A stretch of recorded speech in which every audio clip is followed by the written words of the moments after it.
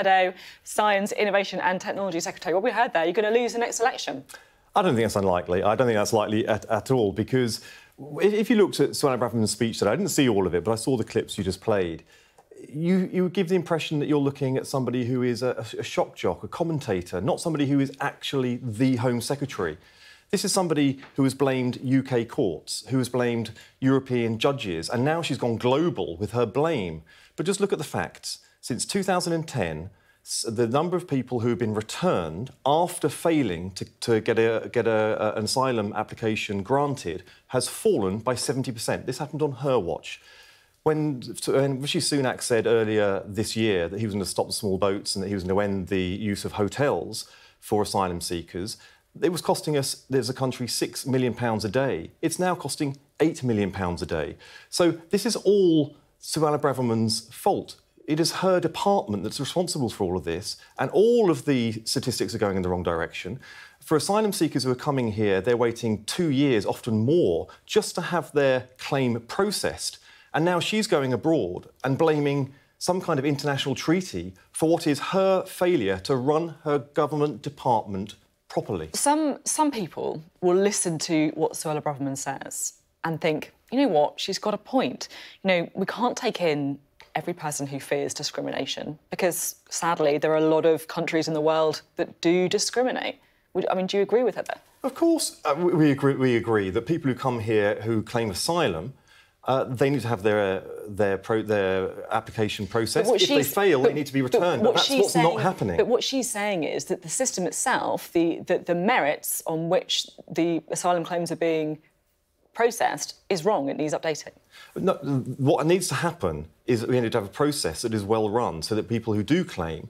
Look, the whole system has been mismanaged. If you look at the small boats, 5 years ago there were 400 people coming across the channel on small boats. Now we're looking at almost 50,000, maybe touching even 60,000. That's because the government failed to see it happening.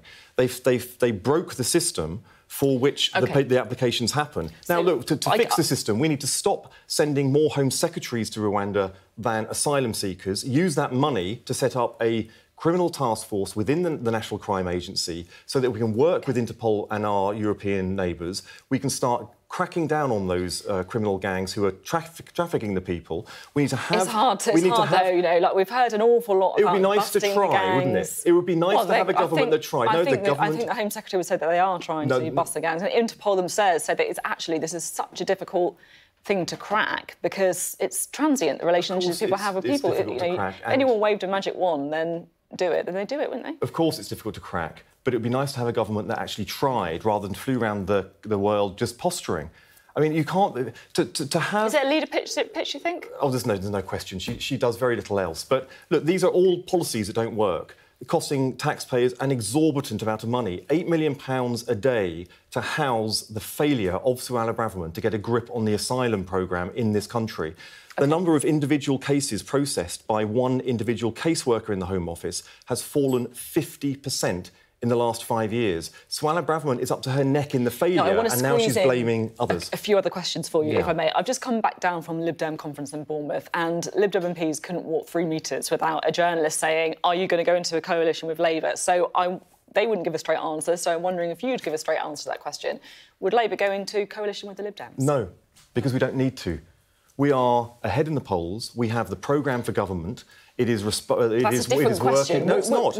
If there was a hung parliament, which the polls suggest is a likely possibility, would you go into coalition with the Lib Dems? No, because the polls are not suggesting a hung parliament. The polls are suggesting... I said that it's suggesting that it is likely. No. That is... The polls are not suggesting a hung parliament. What the polls are suggesting is they want a clear, credible alternative, a programme for government based on a mission-led government, led by Keir Starmer. That's why we are consistently 20 points ahead. Not going to get a straight answer on this from Lib Dems. Well. Let me just tell you this, Sophie.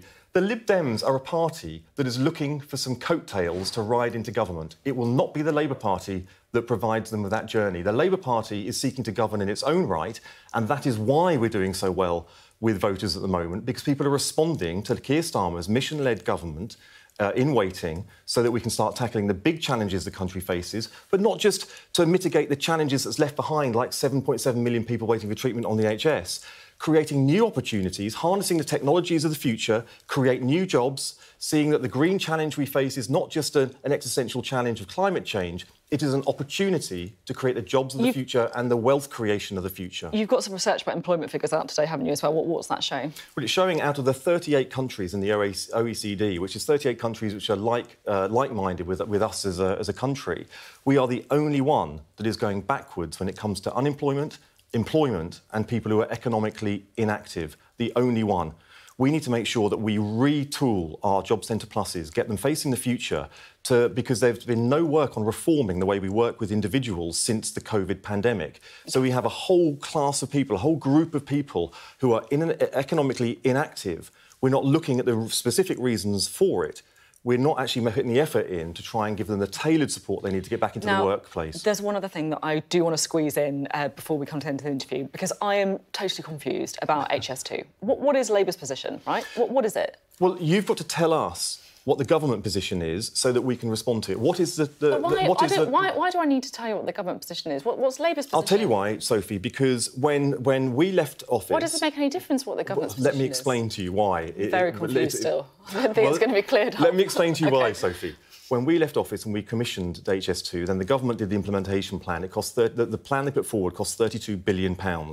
Since then, because they have extended it, they've contracted it, they've cancelled contracts, put bits on hold, they've then recommissioned bits of it that they'd already previously commissioned, and we've had inflation caused by the mini-budget of the government last year. So costs have gone up by £60 billion. OK, so what would Labour do? They're now talking about cancelling again. What Labour will do is see what the state of this programme is when we get towards the point of a general election, and we will make sure that we deliver the high-speed infrastructure and the rail infrastructure that the country needs at that point. We cannot commit until we see how much more damage this government are going to do to our economy, to jobs, to growth, to the second and leg to... of HS2.